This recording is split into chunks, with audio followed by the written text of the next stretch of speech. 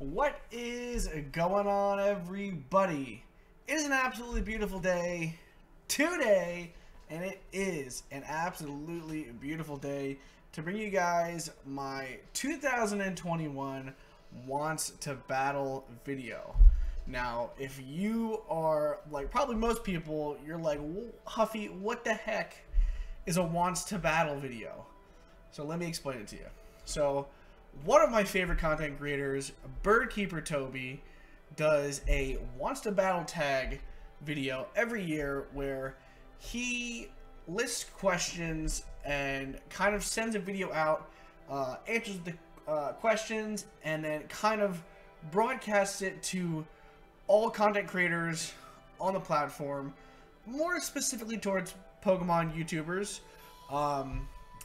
and then people make videos, and that's kind of what it is, right? So it's kind of to get the idea of other content creators, smaller content creators, you know, out there who might not be seen as much. I have the questions over here on my second monitor, so I also have like some like notes and stuff so I don't miss anything. So if I look over here, I'm looking at my notes. So let's get started.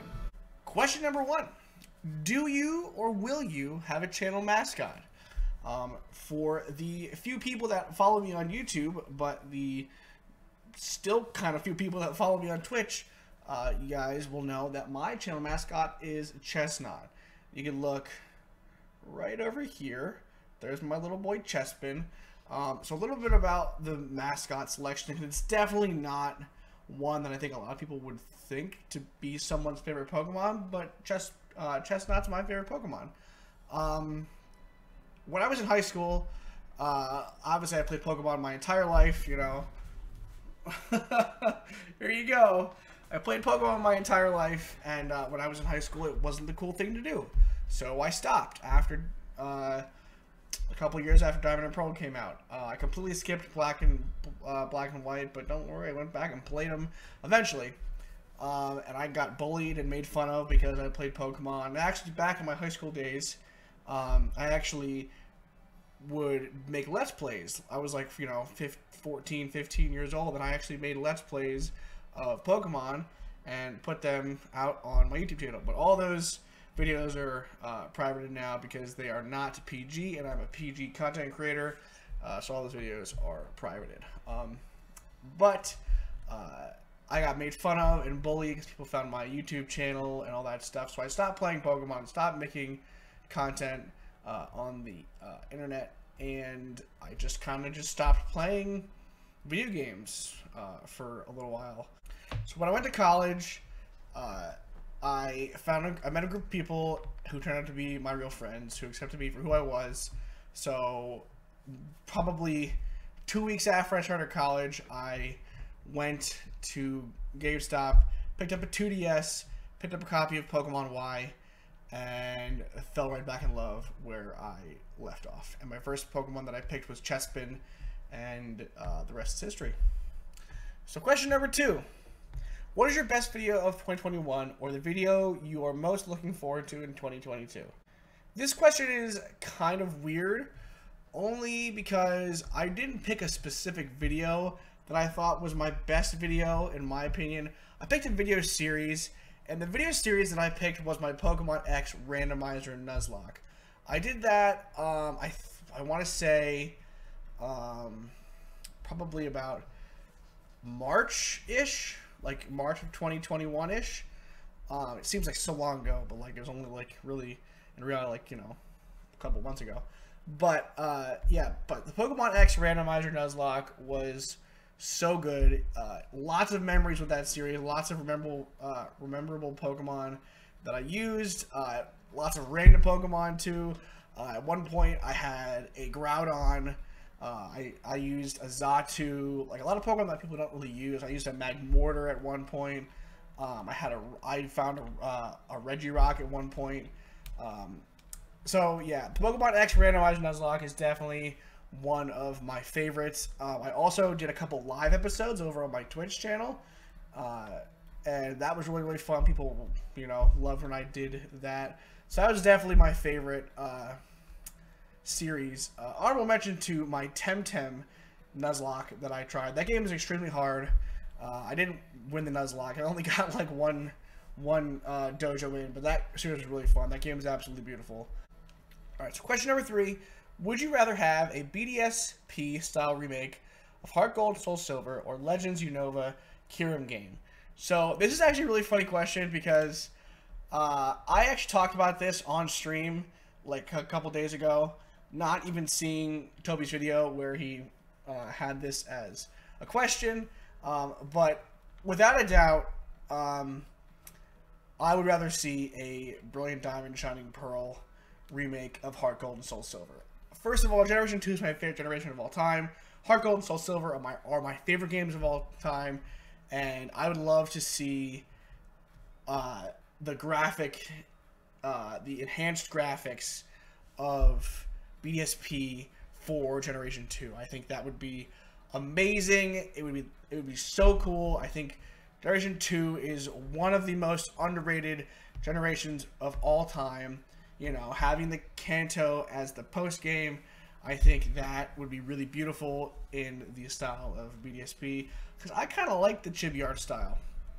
But not to say that I wouldn't also enjoy a Legends Unova or Legends Kyurem game, because I also think that Generation 5 is criminally underrated. Like, people are like, that's the worst Pokemon game of all time, blah blah blah. Like, it's totally underrated and way overhated. Some of the best Pokemon came out of that generation. Yes, we had the ice cream cone and the trash bag, but we also had Haxorus, Braviary.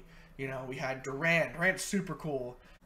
Alright, so question number 4. What can your viewers expect from you in 2022? I would say a lot more consistency. 2021 was the first year that I created content consistently on 2 platforms. I took lots of breaks because I pushed myself way too hard, and you know, it just became kind of mentally exhausting and kind of like a job. And that's not what I want this to be like. So a lot more consistency in 2022. I definitely plan on posting all of my shinies that I get over on my Twitch channel. Let's plays. Definitely a BDSP Let's Play is coming in the near future. Pokemon fan games, maybe even a Cage Lock or a Soul Link with one of my good pals. Maybe. Like I said, lots of BDSP. And I do plan on bringing other content to the channel. I am a big Harry Potter fan. I'm also a big Breath of the Wild fan. So if Breath of the Wild comes out in 2022, Breath of the Wild 2 comes out in 2022, I will 100% be playing that over on my Twitch channel and uploading those episodes to my YouTube channel, as well as the Harry Potter RPG. If there's anything that I like almost as much as Pokemon, it is Harry Potter, and I'm going to play the crap out of that game over on my Twitch channel, and definitely going to be posting maybe hints and tips on the game and some backstory and like lore and theories. I think that'd be really cool, and a cool way to bring diversity to the channel and not just have it be Pokemon all the time. Question number 5. Have there been any big milestones for you this year? As a small content creator, I really think it's good to celebrate the small victories. So I wouldn't say there were any big I set really big goals for myself at the beginning of the year. And unfortunately, like I said, I took some time off in the middle months of 2021, and we're not going to hit any of those milestones, barring some sort of crazy thing. But I don't think it's bad. I don't think it's good to dwell on the stuff that you didn't obtain. But I did get from 0 followers on Twitch. And so far, we're all the way up to almost 500 on Twitch. But I think it's a really big milestone for someone who just to come into this who has no experience. And I think that's a pretty big milestone. Question number 6. Name a smaller content creator you think your audience would love. So, for anybody who watches my channel currently, you're probably going to know all 3 of these people. But if you're just now watching my channel because of this Want to Battle, or if you're new in some other way, welcome. My name is CoolTrainerHuffy. But the 3 channels that I'm going to shout out, I'm all, like I said, I'm pretty good friends with all 3 of these people. The first one is my good friend Swadlex. She creates content over on Twitch. She hasn't dabbled into the YouTube world yet, but she does a lot of Pokemon, Brilliant Diamond and Shining Pearl. She is hilarious. She is bright. She, has a personality of gold, and she also plays Fortnite too. So it's kind of like, I'd say it's like a 60-40 balance of Pokemon to Fortnite. So if those 2 things interest you and you love someone with an infectious personality, definitely go check out my friend Swadlex. I would greatly appreciate that. Now, this next person I wouldn't say is smaller than me, but it's impossible for me to make this video and not give them a shout out, because he's been my ride or die since day one in the content creation world, and that is my good pal Frankenstein19. Frank is just kind of getting back into the content creation world. He's only streaming a couple days a week. He works 2 jobs, so he doesn't really have a lot of time to stream and make YouTube videos, but he has so many good YouTube videos that are already on his channel. Amazing Let's Plays, shiny reactions, and all that good stuff. Another person who has an infectious personality, absolutely hilarious person, does pretty much strictly Pokemon on his channel. We actually have a shiny race in Sword and Shield in Dynamax Adventure that I would say is probably the craziest shiny race you're ever going to see. So I'll link that in the description just to give you guys a little taste, as well as all 3 of these people's links to all their social medias, and so you guys can go and check them out easier. The last person I'm going to give a shout out to is my pal SmokinHotGInger. Ginger is probably the smartest person that I've met on Twitch and YouTube. He actually hosts Pokemon tournaments. He actually approached me in my Twitch channel to be a part of a monotype tournament that he was setting up, and it was so much fun. I didn't do very well. Ginger's a great guy. Does used to do a lot of Pokemon. He's really into Final Fantasy now. He's actually streaming right now as I speak. So maybe when this video comes out, he'll be streaming. I said I'll link his Twitch channel down below, as well as all my other friends that I talked about. And question number 7 is not necessarily a question, but we're asked to tag 3 people. And the first person that I'm going to tag is my pal SB Coop. Coop over on his Twitch channel does Pokemon shiny hunting, and he just recently finished up a 4-way Nuzlocke series with 3 other people, which would be really cool, which is really awesome. It's definitely a creative series. So Coop, if you're watching this, how you doing, buddy? Hope you find time to make this video. Second person that I'm going to tag is my pal Frankenstein19. I already mentioned him, one of my very good friends on here on Twitch and YouTube. Frank, I know you're busy, but hopefully you can make time to make this video as well.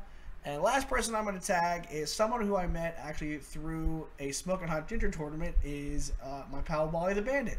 Wally is a variety streamer over on Twitch, and he actually does music reviews over on his YouTube channel.